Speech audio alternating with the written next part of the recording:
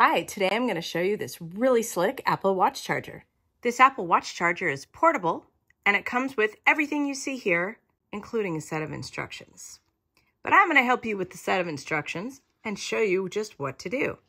Push the portion of the ring down, slip it on, and close it up, just like that. Then it can be put on your car keys or your keychain or your work keys. Well, you get the idea.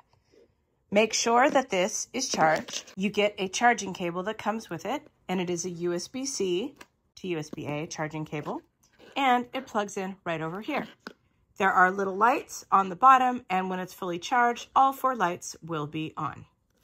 Time to charge up our watch. This is a magnetic watch charger, and it will take a little bit of a tilt before it actually falls off, so it isn't bad. Let's go ahead and turn it on.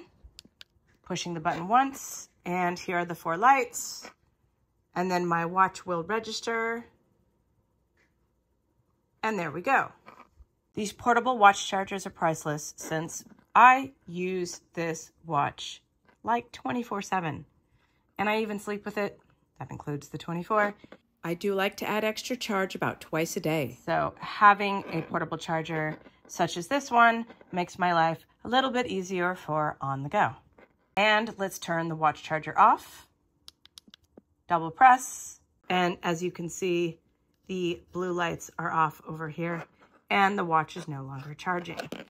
Got my car keys and my portable Apple Watch charger, and no, I won't forget my Apple Watch.